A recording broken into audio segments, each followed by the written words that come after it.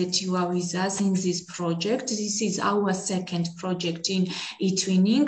Our first project was about tolerance.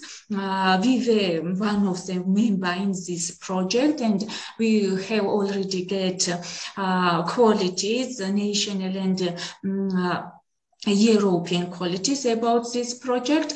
And now healthy lifestyle is our first project because we are founders of this project now, and it's really nice that so many members from different countries are with us. There are 9 countries involved in this project, and I'm really happy that you are so active. I will try to do lots of interesting materials.